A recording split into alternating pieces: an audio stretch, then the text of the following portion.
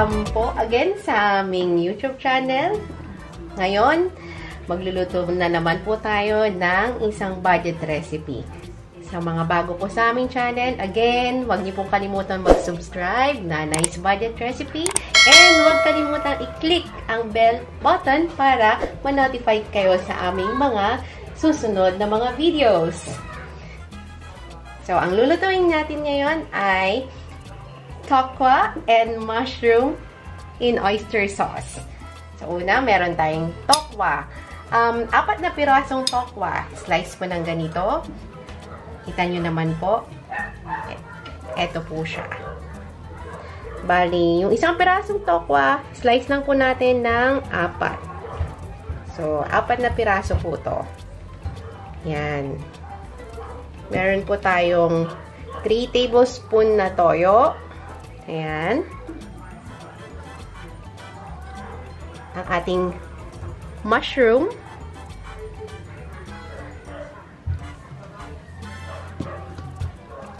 Ang ating oyster sauce.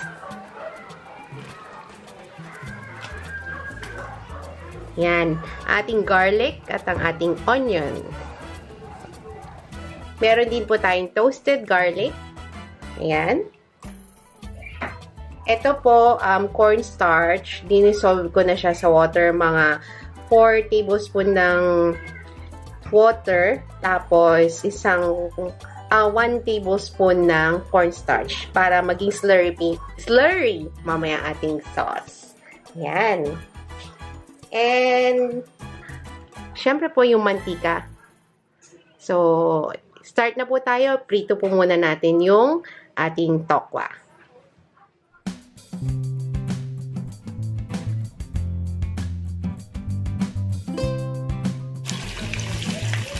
Ayan, hintayin lang po natin mag-golden brown, tapos saka po natin baliktarin.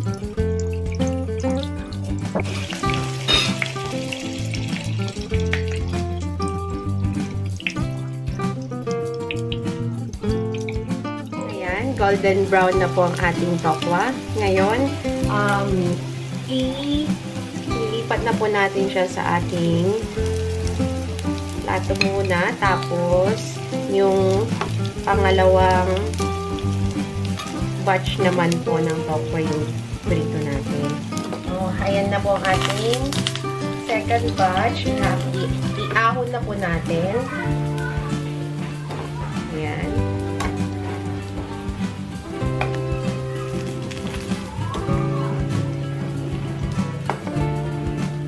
Tapos, magigisa na po tayo ng ating mushroom at saka yung bawang.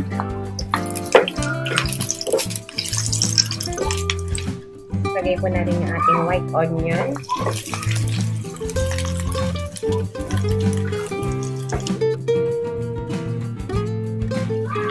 Ngayon, nilagay ko na po yung ating mushroom.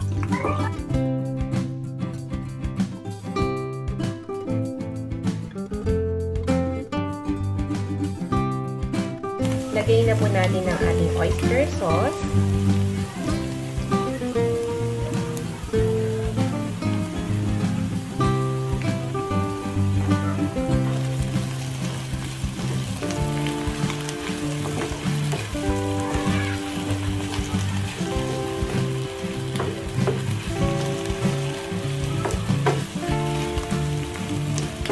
Ating toyo.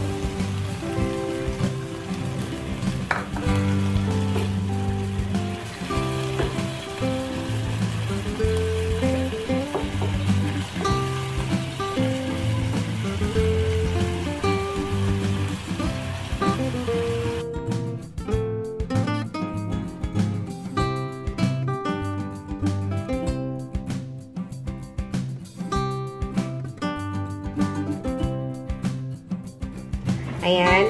Lagay po natin ang ating tokwa sa ating sauce.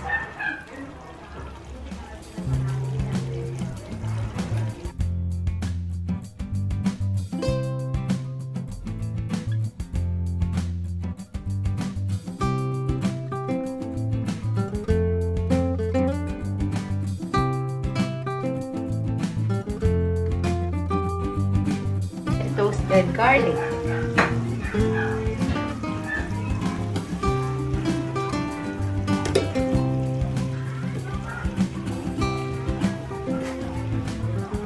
Ayan po, ready to serve na po yan. Mga 1 minute lang po, okay na po. I-transfer na po natin siya sa ating platter. Ayan po. I-plating na po natin ang ating tokwa with mushroom in oyster sauce.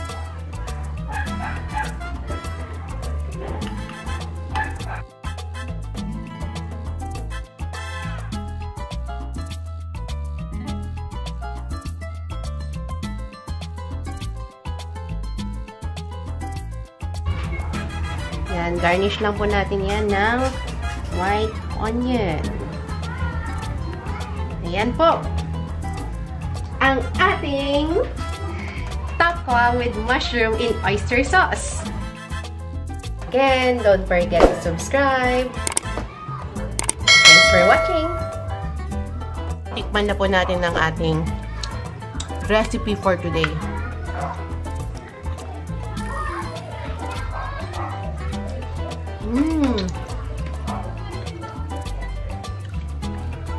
Sarap. Masarap po siya kahit tokwa lang po. Simpleng tokwa. Tas mushroom.